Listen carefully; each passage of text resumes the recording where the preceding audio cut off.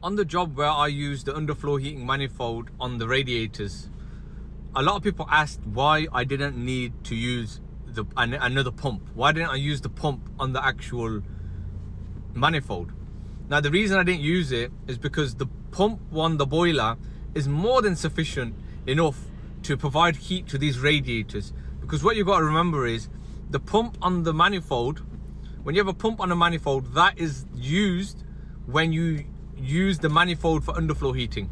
Because when you use it for underfloor heating can have up to 100 meters of 16mm pipe going up, down, up, down, up, down. And that's one circuit, 2, 3, 4, 5, 6, 7, 8 of these, yeah? So maybe up to 500 meters, 700 meters of just 16mm pipe going up and down, up and down. That's a lot of resistance. That's why you need that pump on the manifold.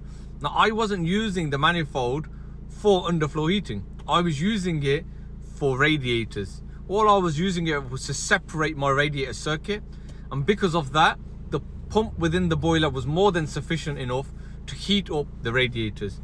I hope that helps.